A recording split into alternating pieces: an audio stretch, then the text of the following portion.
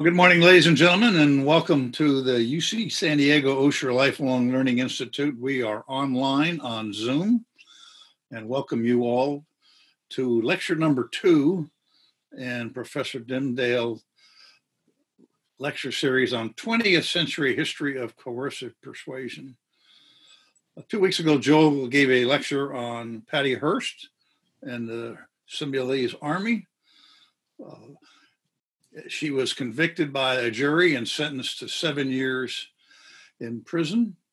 Not all of you were able to stay with us for the full question and answer period, after which we voted as members to either convict or acquit Patty Hearst. And you would be interested to know that we overturned the jury's verdict, and she was acquitted by a factor of 2-1 by our members. Today Joel's going to talk about drugs of interrogation and efforts by the government to develop drugs for use and getting information out of unresponsive and uncooperative witnesses. His video on Patty Hearst is already in our library if you missed the lecture. Joel is a emeritus distinguished professor of psychiatry at UC San Diego, where he had a distinguished career, widely published author, most notably for his book, Anatomy of Malice, about the Nuremberg war criminals. And he's just written a book about this subject on coercive persuasion, an active member of Osher and many organizations where he provides his continued leadership and wisdom. And we welcome Joel back to Osher today. Thank you, Joel. Thanks very much, Steve, and good morning to everyone. Again, it's good to see you. I'm sorry we're not all in the same room. As Steve mentioned, I've been working on a new book that is trying to figure out how coercive persuasion developed in the 20th century. Coercive persuasion also could be called brainwashing, could be called dark persuasion. We talked about this a couple weeks ago in terms of Patty Hearst, and I think a year ago, I spoke at Osher about the Heaven's Gate catastrophe up in Rancho Santa Fe. But today I'd like to switch gears and talk about a different aspect that goes back to the 1930s with the preoccupation with developing a truth drug. Could we in some way pry out secrets from people? And that was a subject of considerable interest to governments throughout the world. So these drugs for interrogation came to be known as truth serums. And truth drugs or truth serum, it's just another variant on interrogation techniques that are commonly portrayed in movies and frequently include elements of torture. It's interesting. On the far right is the Star Wars interrogation drone. And you can see that in contemporary films, the interrogation drone mixes in two aspects. It obviously is terrifying and implicitly relies on torture, but also in a kind of curious way refers to the use of drugs that would be injected to elicit that effect from the person being interrogated. Well, why not just use torture? For one fact, torture is distrusted. It's unreliable because people will say about anything under torture, whether it's true or not. And furthermore, some people are surprisingly resistant to torture. For all of these reasons, during Stalin's purge trials in the 1930s, there was a suspicion that defendants had been drugged to make some kind of outlandish confessions. But in reality, the use of drugs of interrogation goes back to the 1850s, when doctors started noticing peculiar side effects of anesthetic agents.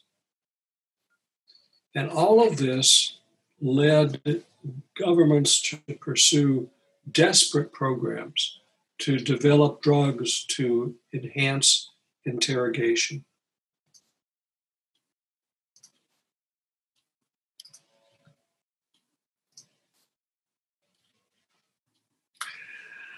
Popular culture was enchanted with the idea that you could use drugs to compel truth-telling.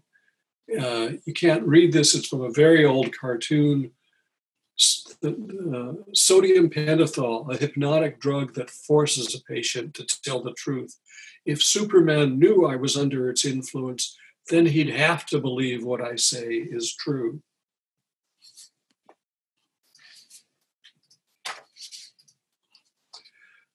And in more contemporary versions, humorous cartoons, I'm still evaluating the new truth serum, you micromanaging, pig-eyed, snot-nosed, burned-out, impatient, obnoxious, penny-pinching, glory-hogging tyrant. Or perhaps more kindly cartoon, scientists test their latest truth serum on a fisherman. It got away and it was so big.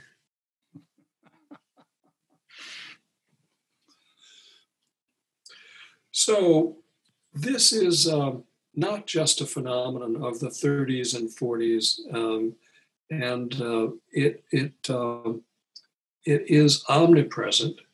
One of the things that I was intrigued in, there's something called the Google Ngram, and the Ngram is a way of analyzing word usage in the entire published English literature in books. And what I've done here is an analysis to look at the frequency of use of the term truth serum.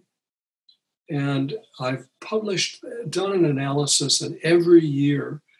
So this is the frequency with which you encounter references to truth serum.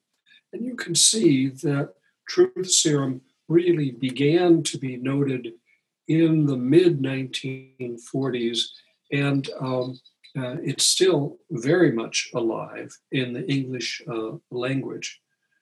So, matter of fact, if you did a Google search today and you looked up truth serum, you'd find all sorts of sites that would be selling drugs that would force your girlfriend or boyfriend to tell you if they've been unfaithful, etc.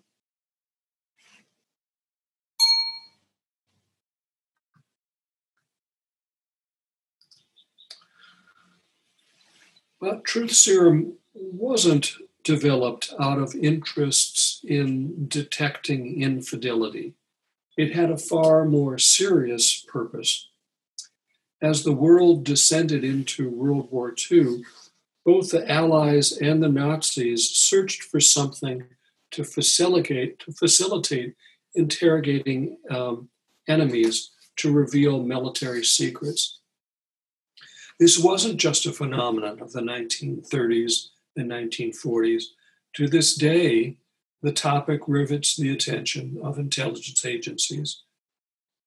A couple decades ago, the CIA concluded any technique that promises an increment of success in extracting information from an uncompliant source is ipso facto of interest in intelligence operations.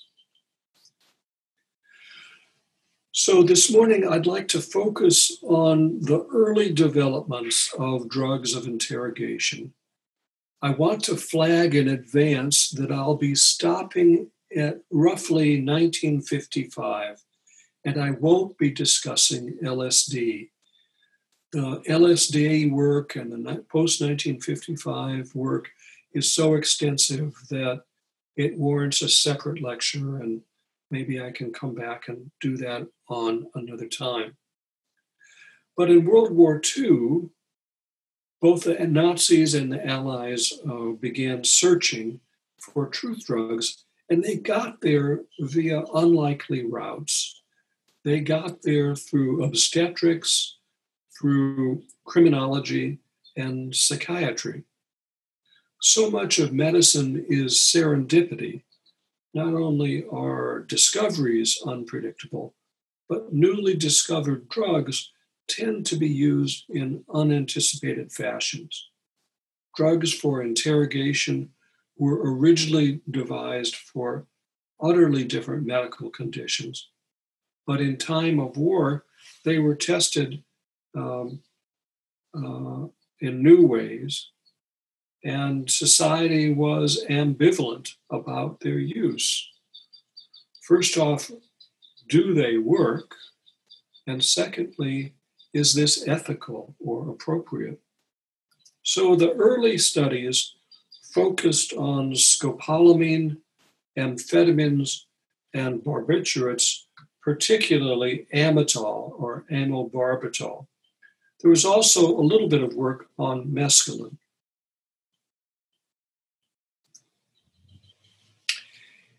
In 1853, Dr. John Snow used chloroform on Queen Victoria during the birth of her 7th child. An editorial in Lancet at that time criticized this as a dangerous, irresponsible practice and warned that royal examples are followed with extraordinary readiness by a certain class of society. The Queen was indeed a trendsetter, and the use of anesthetics in labor and delivery increased sharply. Case reports of the risks of chloroform anesthesia started accumulating, but some other observations emerged which piqued the military's interest. Because chloroform is difficult to administer safely, other drugs were sought for childbirth. Doctors turned to a combination of drugs to alleviate pain and the memory of pain. That might sound odd, but similar combinations of drugs are routinely used today for colonoscopies and ambulatory surgical procedures. The anesthesia does not need to be so deep if emotions and memories are also blocked. If the edge is taken off the pain with an opiate and the memory of the pain is interrupted, did the pain really happen if the patient has no recollection of it? By the beginning of the 20th century, German obstetricians in Freiburg systematized the use of scopolamine and morphine to decrease the pain of childbirth. The British Medical Journal noted there's a vast difference between the so-called twilight sleep as devised at Freiburg and the ordinary haphazard treatment which has been freely practiced by many of us. This Freiburg treatment worked so well that some mothers greeted their newborn with amazement because they didn't remember even being present at the time of the delivery. The German doctors called this Dämmerschlaf, or twilight sleep, and their technique was rapidly adopted internationally, despite continuing safety concerns and very prominent religious objections that it wasn't right to remove the pain of childbirth since God had imposed it in Genesis chapter 3. Well, what's this have to do with drugs of interrogation? In 1916, in a small town near Dallas, the Texan obstetrician Robert House made a curious observation while performing a home delivery on a mother who had received the twilight sleep regimen. And I'll quote his case report. Once the baby was born, we desired to weigh the baby and inquired for the scales. The husband stated he couldn't find them. The wife, apparently sound asleep, spoke up and said, "They're in the kitchen on a nail behind the picture." The fact that this woman suffered no pain and didn't remember when her child was delivered, yet could answer correctly a question she had overheard, appealed to me. I observed that in other deliveries under twilight sedation, without exception, the patient always replied to my questions with the truth. It proved to me that I could make anyone tell the truth on any question. Now, that was a bit of an inferential leap. Dr. House was a true believer that scopolamine could force people to tell the truth and that it could help exonerate or convict prisoners. He thought that scopolamine would be a crucial tool for evaluating testimony, and he commented, even back in 1916, that 1/3 of the arrests are shown by statistics to be in error, and not all convictions are warranted by the case. 5 years later, the Dallas district attorney asked Dr. House to administer scopolamine to 2 prisoners. Under scopolamine, one prisoner admitted to certain crimes but denied others. He also named members of a gang who had robbed a bank, something he had previously refused to do. His testimony was reviewed as demonstrating scopolamine's success in eliciting the truth. A day after the scopolamine interview, the prisoner wrote the doctor, "I remember your question, but at the same time I was unconscious of how I answered or all that I said. After I regained consciousness, I began to realize that at times during the experiment, I had a desire to answer any question that I could hear, and it seemed that when a question was asked, my mind would center upon the true facts of the answer, and I would speak voluntarily without any strength of will to manufacture an answer." Now, I mentioned that the DA asked House to examine 2 prisoners. The other prisoner, about to be tried for murder, emphatically proclaimed his innocence when scopolamine was administered, and he was, in fact, exonerated. Other cases followed, and culture is always interesting, and human behavior is always interesting. So the cases that were used for scopolamine as a truth serum were quite diverse and revealed quite different answers. A group of axe murderers in Alabama confessed after receiving the drug, and people took to calling it truth serum. In Oklahoma, 2 people were freed after decades in prison because of late-breaking testimony which emerged under scopolamine. But there were problematic cases as well. A Hawaiian chauffeur confessed to kidnapping and murder during a scopolamine interview. Then he recanted during a second interview. In the meantime, the police apprehended a different criminal. The press nonetheless trumpeted scopolamine as a veritable truth serum. But it wasn't just obstetrics that gave rise to truth serum as a tool for interrogation. Psychiatry did as well. In the 1870s,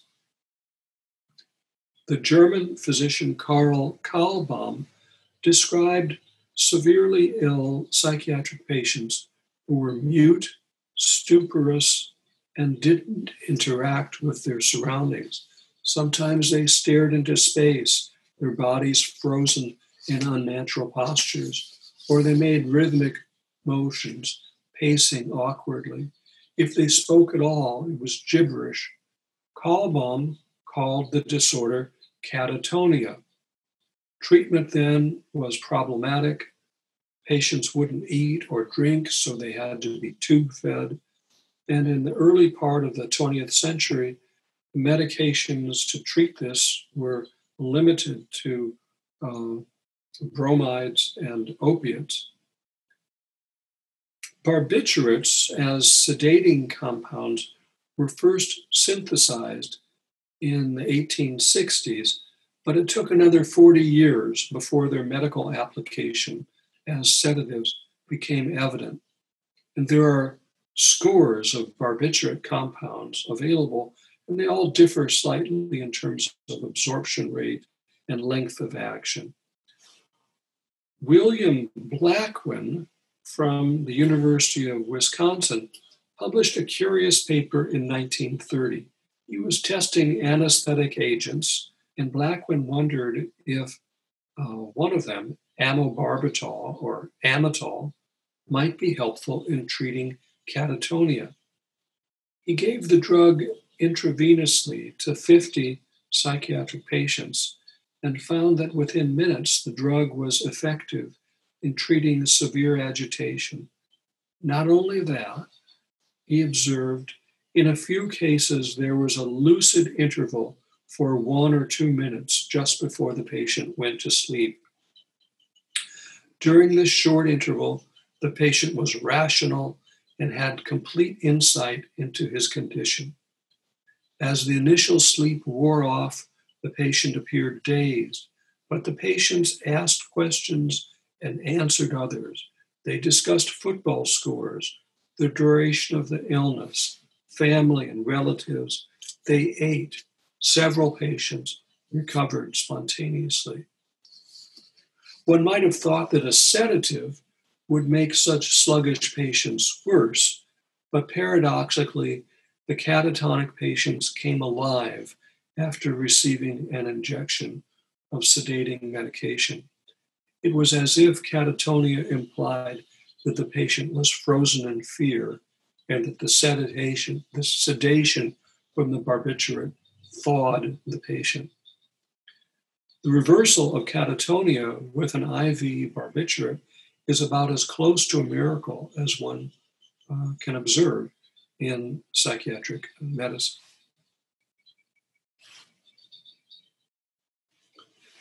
Amytal was found to be miraculous in treating other psychiatric conditions as well. Occasionally, patients face such tribulations in their lives that they flee their familiar surroundings and lose their memories entirely. This situation is poetically called a fugue or a flight. One early psychiatrist described the situation of these patients akin to the plight of small children who have run away from their parents and are unable to give information about themselves. He reported that common precipitants of fugues were disappointments in love or financial difficulties from which there was no escape. Today, fugue is commonly referred to as psychogenic amnesia or dissociative amnesia, but the disorder is far more severe than normal forgetting. People may not recall their name or occupation, where they live, or who their family is. They may wander for years under a new identity. The amnesia is not attributable to a head injury or drugs, but comes on often suddenly in the face of major stress. And these fugues are a never-ending source of fascination in newspapers and movies, particularly when the patient regains her identity. Newspapers commonly run headlines like "Amnesia Victims Memory Revived by Truth Serum," or "Man Unable to Remember is Reunited with Fiancé." Although commonly reported in the mass media, fugues are rare. Of the thousands and thousands of patients I've seen, I've treated only 2 cases of fugue. Fugue patients are helped by hypnosis or more often anti-anxiety medication. on the assumption that their amnesia reflects profound emotional distress. After a few days, the patient's memories start to come into focus. However, the most dramatic intervention occurs with IV Amatol. Within minutes, memories and feelings flood back. So you may ask, what is Joel getting at? Why is he talking about German psychiatrists and catatonia? All of these issues revolve around drugs that somehow made patients unable or unwilling to talk or remember. All of a sudden, they were quite reachable. Psychiatrists had observed that patients seemed to open up once they received IV barbiturates. Writing from Iowa in 1932, psychiatrist Eric Lindemann described one patient's self-report. Patient said to him, "It's funny, I'm just telling you things that I wasn't going to tell you. No matter what comes to my mind, it wants to be expressed. I don't think I ever talked this way before. The words kind of just came out of my mouth. I know what I'm saying, and yet I don't know. The little guardian just isn't there. I keep talking and talking. All my reason says to shut up, but I feel like talking and taking a chance."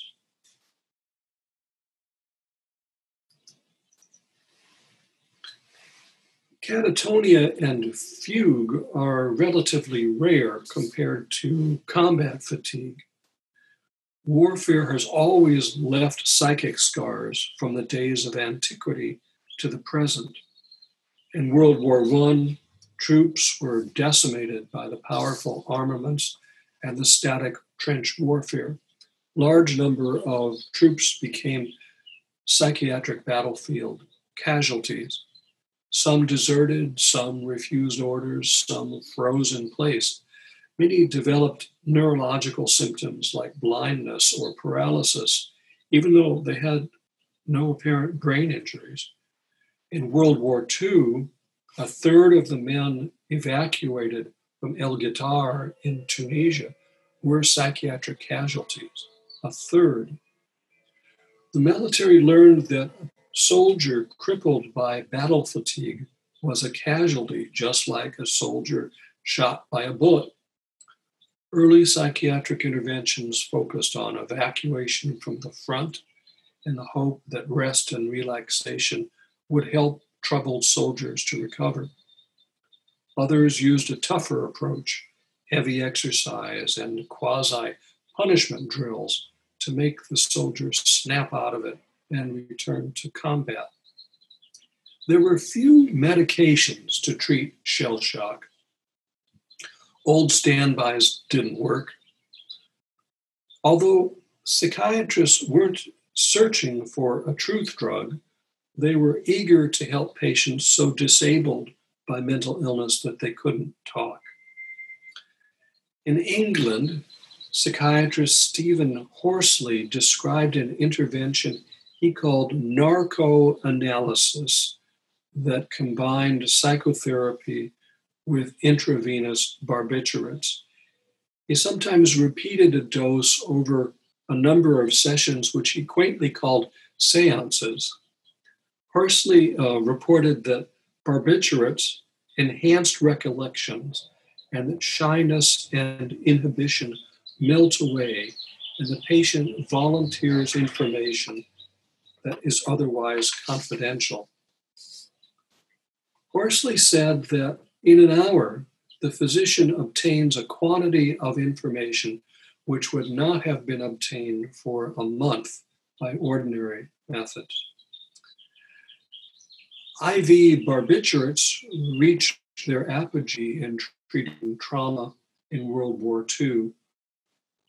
There's something about expressing these intense memories were cathartic, even if the memories were not true. Now, that trailing clause, even if they weren't true, gets to be very important as intelligence and military began to use these drugs in an effort to pry out information during interrogation. The veracity of the recovered memories was not so important when the goal was to help a soldier recover. But to recover truth under interrogation, one has to wrestle with the fact that intoxication with these drugs doesn't guarantee precision. The techniques were used on thousands of soldiers and civilians caught up in the horrors of war.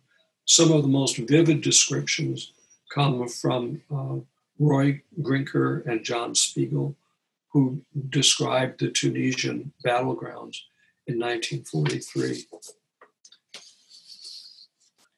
I'd like to just read one case report because it gives a flavor for how these drugs are able to extract memories and emotion. Again, the veracity of this is not guaranteed. The patient was a mute infantryman who couldn't even remember his name. After giving him the barbiturate, the doctors observed. The patient lay quietly on the bed. He was told he was back in the Karyan Pass and that mortar shells were dropping about him. At the moment of the word shells, he shuddered. He then got out of bed, crying, "Steve, Steve, are you all right?" He then lurched around the room looking for something. From time to time, he cowered as if hearing an approaching shell, and then, trembling with fear, crouched on the ground. Just then a mortar came over and landed in a foxhole near me. It knocked me down, but I got right up, and I went over to the hole. 2 men were in there. The first sergeant was on top. He was dead with his head blown off. The other man was underneath. He was still alive, but the side of his chest was open, and I could see part of his lung. He was crying. God, I still hear him crying. I felt sick, and my mind was funny. I couldn't think. I was shaking so I could hardly move. The shells were falling all around us. I can still hear the sound of the shells. I can't go back to the front. I can't take it again. At that point, the patient woke up, uncovered his eyes, and buried his head on the medical officer's shoulder. Then he suddenly smiled and said, I remember my name, and I remember where I live. God, what a miracle that I can talk.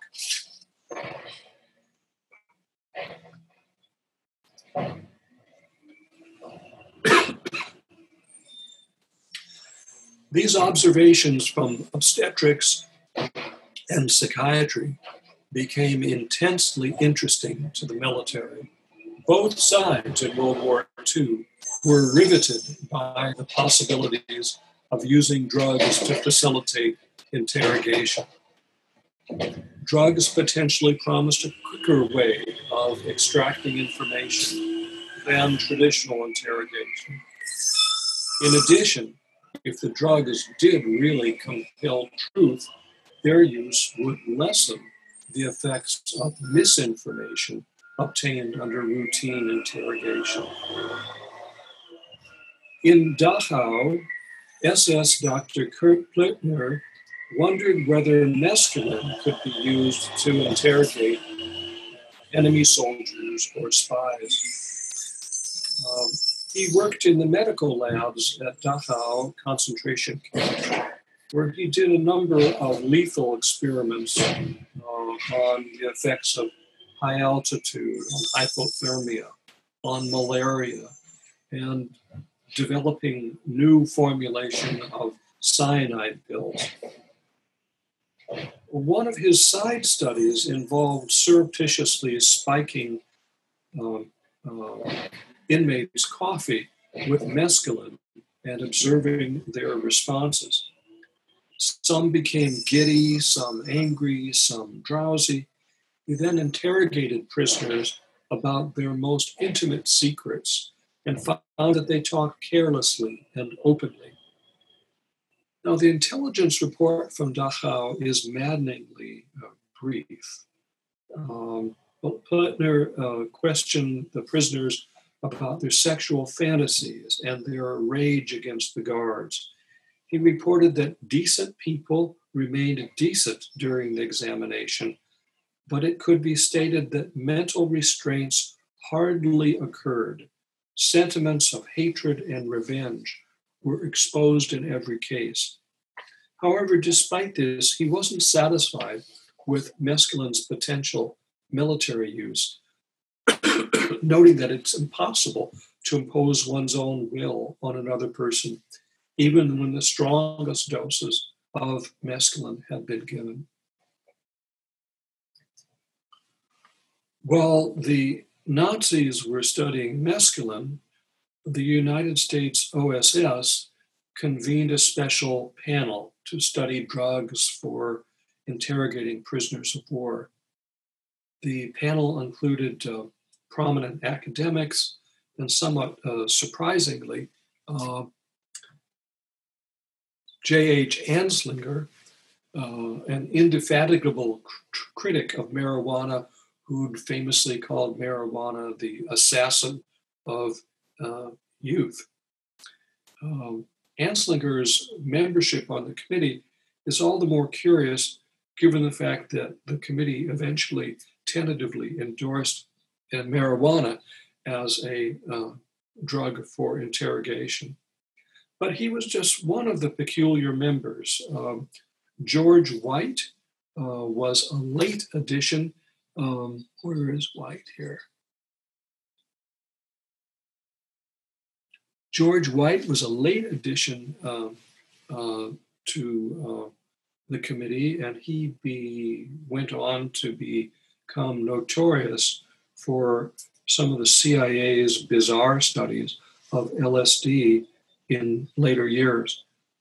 Parenthetically, those of you who attended Michael Parrish's lecture on Ezra Pound, you may recall that Michael mentioned that Pound was essentially locked up at St. Elizabeth's Hospital for a long time under the care of Dr. Winfried Overholser. And in the 40s, Overholser was in charge of this commission. So what the commission struggled with was, how could they study this? How do you study whether a drug is able to elicit the truth from an unwilling person? So I'd like to spend the bulk of the time talking about the experiments that the committee did. Now, first, they tested some volunteers. They gave 3 officers some mescaline and they hospitalized them in Philadelphia. Turns out, drug didn't do much, didn't cause men to talk much about any information. Then they decided to test marijuana on men hospitalized in New York City. They experimented with different doses and delivery methods. After giving marijuana by mouth in liquid drops, they observed it elicited physical discomfort, but the soldiers didn't disclose confidential information. Next, they tried spraying marijuana vapors into a room where their staff were working. They thought the aerosol spray offered some promise. And then they decided to move into cigarettes, which contained some marijuana. This seemed quite promising to the committee. They wrote, "It appears possible to administer an amount of the material which would bring about a state of irresponsibility, causing the subject to become loquacious and free in his impartation of information, some of which it was felt he would certainly not divulge under influence of the drug." Finally, the committee commissioned a field study of the drug, not a field study of volunteers, but in real life. They surreptitiously added marijuana to a cigarette offered to a New York gangster known as Little Augie. Little Augie had previously been uncommunicative regarding various New York crimes. Indeed, the police reported that the subject prides himself on the fact that he's never been an informer and that he has been instrumental in killing people who were informants. After 2 cigarettes laced with marijuana, Little Augie started talking. He divulged the fact that he had been bribing a prominent drug enforcement official for years, that an associate of his, Hawkeye, had been bribing a restaurant inspector to permit gambling, and that 2 law enforcement officials were blackmailing somebody in the liquor business. All in all, Little Augie named names and provided a long list of revelations. Despite this promising observation, the committee had plenty of caveats about marijuana's potential use as a truth drug. There were wide individual differences in susceptibility to the drug, and thus dosage was critical. On the one hand, in response to a low dose, subjects entered a state of pleasant relaxation where they started speaking freely and related personal anecdotes with abandon. As a result of these studies, the committee was drawn to the potential capabilities of marijuana if administered surreptitiously. But the suggestion of surreptitious administration would have disastrous and lethal consequences during subsequent CIA-sponsored studies of LSD. But I'm getting ahead of myself. Meanwhile, others in the military became infatuated with amphetamines as interrogation aids on their own, or more improbably, in combination with a sedating drug.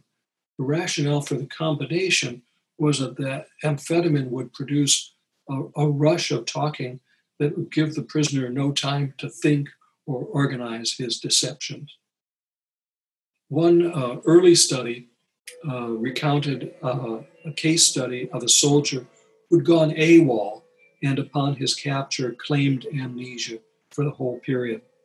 When the amphetamine was administered and the soldier was interviewed about his missing past, he started off in a cocky fashion, sure that he wouldn't be tripped up by the drug. However, as the drug took hold, he began to realize that he couldn't hesitate, that he was speaking without thinking or caution, and or worse, couldn't do anything about it. The doctors triumphantly provided a snippet from the interview showing that the patient, in fact, remembered everything. Question: where was your first job? Answer: at the grill. Question: how long did you work there? I don't know, maybe 2 months. Didn't you have a social security card? Sure, I did. What does that have to do with anything? Where did you get the card? Where does anybody get it? At the post office. Didn't they question you at the post office? Sure, they did. Didn't they ask you your age? Sure, but what did you tell them what your birthday was? May 6, 1924. Oh, Jesus. The patient then begins to wring his hands, weep, and babble incoherently that they'll throw the book at me now.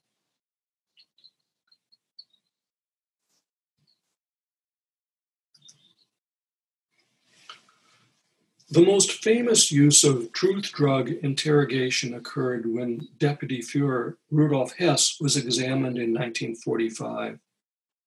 Years earlier, he had stolen a Messerschmitt airplane and flew to Scotland to try to persuade the British to bow out of the war.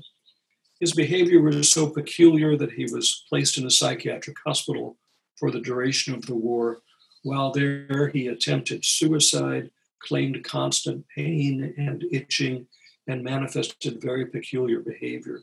He felt that the jailers were feeding him nerve poison and glandular secretion of camels.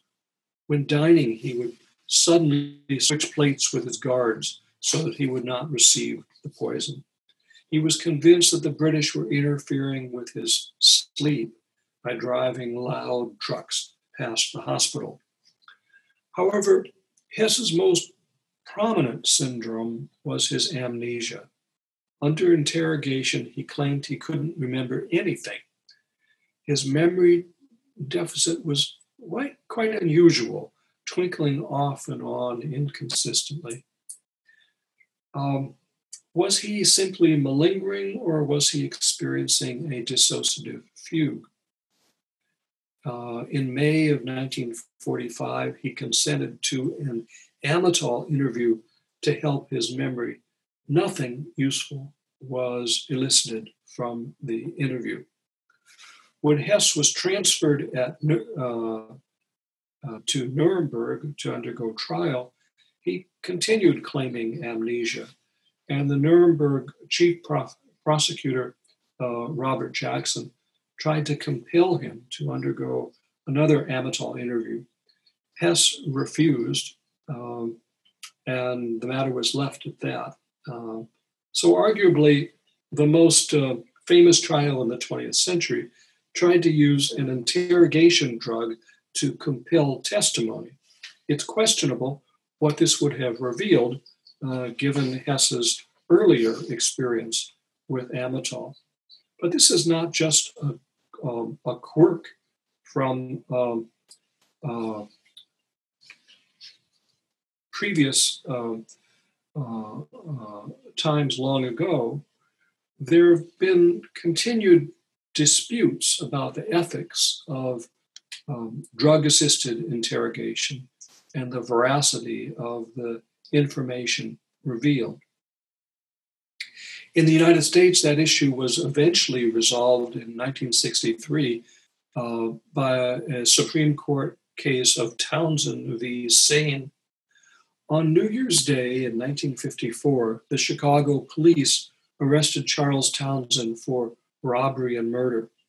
Townsend was a heroin addict who was high at the time of his initial interrogation. He denied committing the crime and was jailed for almost a day, whereupon he went into withdrawal. A jail doctor administered barbiturates and scopolamine, which helped the withdrawal symptoms. Townsend was then interrogated again and confessed. Now, both the defendant and the Chicago police agreed to this much of the case. Townsend, however, alleged that he was beaten by the police and that they promised to get a doctor to treat him for his withdrawal if he confessed. He also stated that after receiving the medicine, he was dizzy and sleepy and had blurred vision, but acknowledged that he did confess. He fell asleep, and the next thing he remembered was signing a document that he thought was a bail bond, but turned out to be a transcript of his confession. The police, of course, denied these allegations. In any event, the Chicago jury found him guilty and sentenced him to death. After many appeals, the Supreme Court ruled in favor of Townsend on the basis that the lower courts hadn't properly considered whether his confession was coerced or freely given. Justice Stewart concluded a confession induced by the administration of drugs is constitutionally inadmissible in a criminal trial. Whether or not it's constitutionally forbidden, the fact remains that confessions obtained under the influence of drugs are unreliable, since the drugs can elicit confessions from the innocent. Some people appear to remember things that never happened, also known as false memories, whether they're stemming from their own unconscious or the suggestions of their interrogator.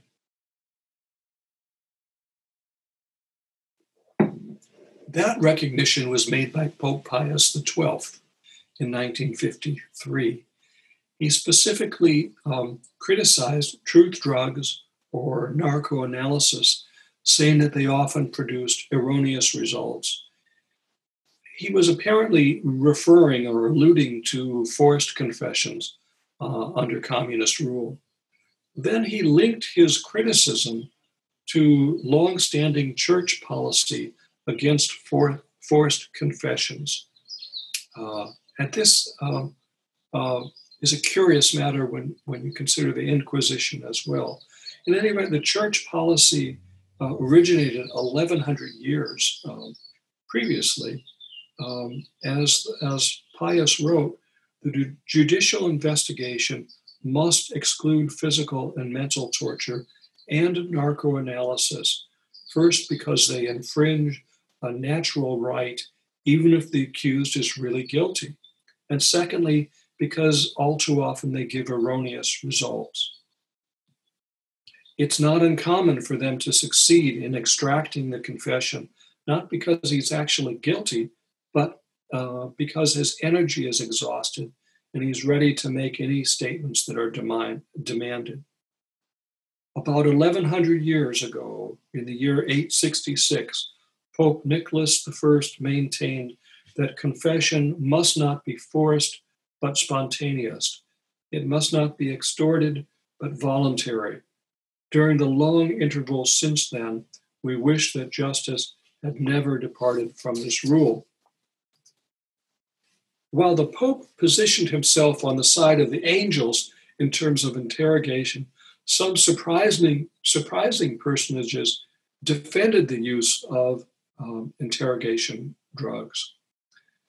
When the Covenant on Human Rights was being drafted, there was an interesting discussion about truth drugs.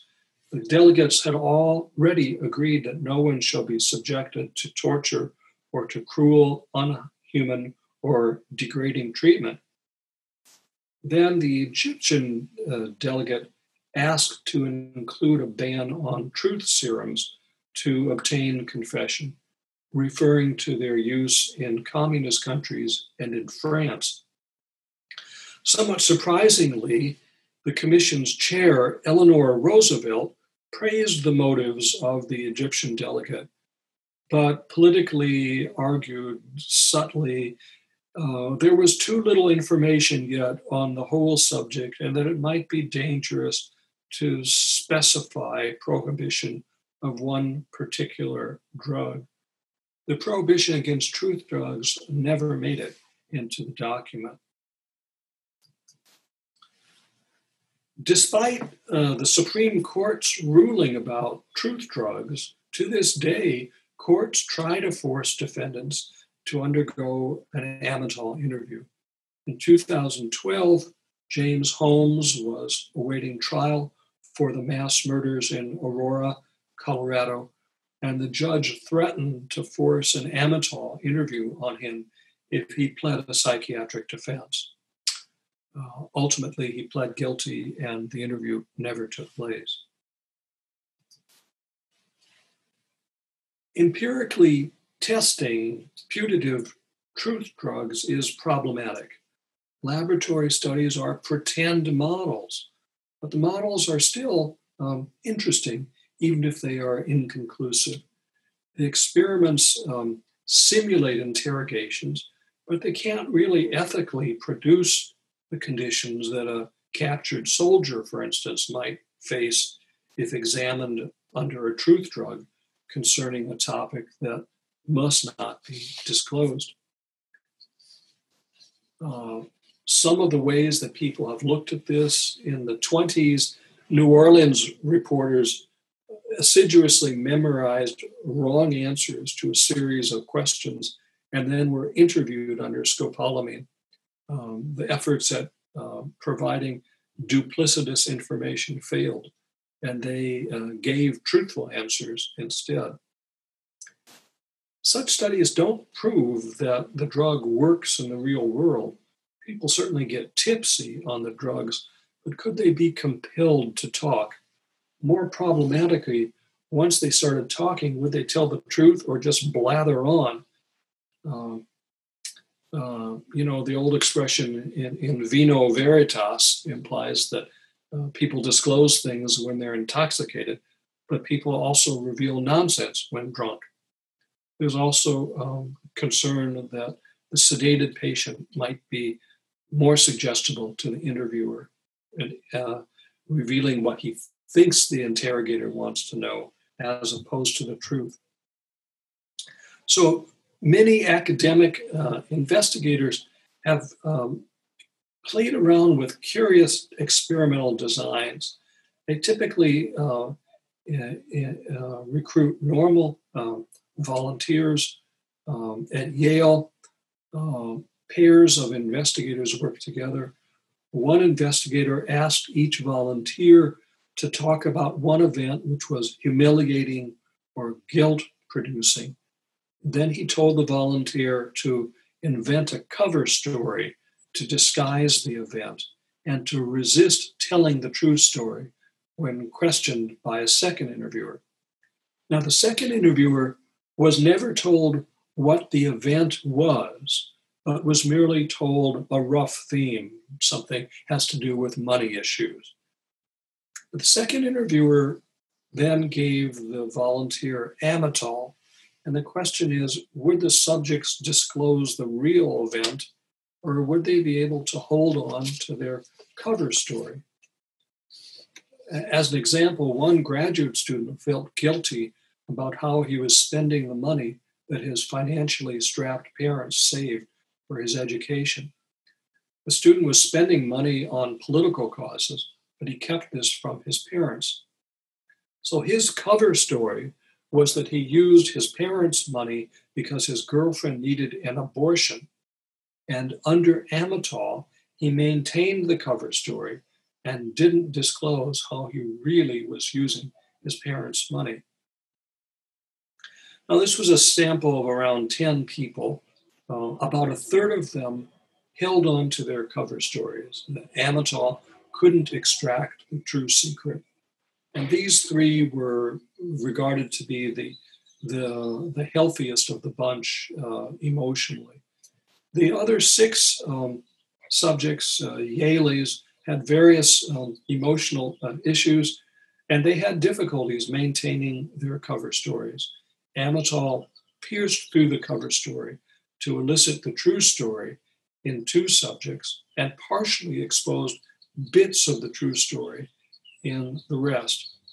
The investigators concluded that the susceptibility to Amytal depends upon the individual's psychological health, and that the essential powers forcing us to confess or resist are within us. Not to be outdone, Harvard investigators ingeniously extended the Yale study. They studied, again, healthy undergrads, but this time they studied students repeatedly in response to IV barbiturates, alcohol, scopolamine, morphine, amphetamines, atropine, and mescaline. What a combination of drugs. Prior to receiving drugs, the subjects were told to write down something from their personal history, like their mother's maiden name, and resist disclosing it during the interview. A research assistant then gave them a plausible sounding military secret, which they were also told not to disclose, something like the troops are arriving Tuesday afternoon. Finally, they used the Yale cover story procedure again. The subject was asked to recall a humiliating event, but to invent a cover story that resembled the event. Over the course of 4 to 8 hours of multiple drug-assisted interrogation, the investigators tried to extract information from the subjects. None of them gave up the military secret. None disclosed the personal history item, the mother's maiden name. But 2 of the subjects partially betrayed their cover stories. In other words, within the context of an artificial experimental situation, truth drugs couldn't convincingly crack the subjects, even though, in the words of the investigators, they became semi-comatose, mildly delirious, panicky, markedly loquacious, or underwent transient dissociative reactions. Another test of amytal took place in an Army military hospital where patients were known to done offense but denied it. A psychiatrist was able to persuade them to confess to the infractions.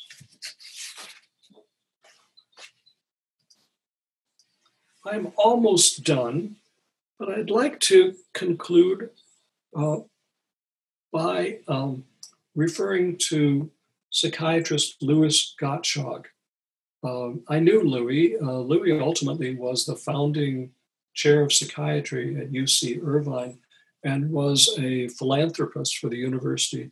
Matter of fact, if you go to get your care at UCI medical clinics, you will note that the building is the Gottschalk Medical Plaza. Gottschalk, in reviewing all the drugs of interrogation, emphasized that the drug's effectiveness is not just due to their pharmacological properties. Many people are placebo responders and have told that a drug will have a certain effect, like ameliorating pain or compelling truth-telling. 30% of the people will experience that effect, even if the drug is inert. Similarly, the way the drug is administered is enormously important. Administering the drug in a non-threatening manner and at low doses helps the subject relax his guard.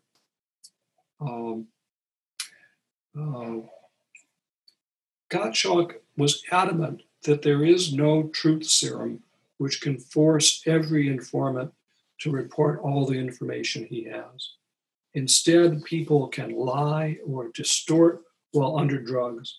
He thought that suggestible individuals who are easily awed by authority or plagued by guilt or depression may be less successful in withholding information, but they still may unconsciously distort the information and confuse fantasies with facts.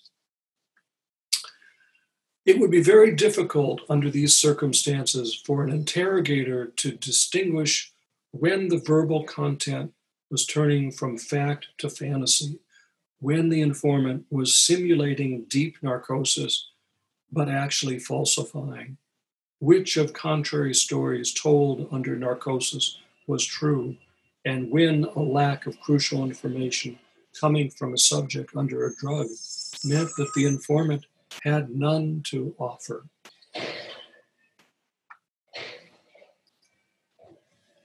These questions of drugs of interrogation didn't stop in the 1950s. If anything, they accelerated during the Cold War, and intelligence agencies rushed to explore psychedelics like LSD. We'll get into that on another occasion.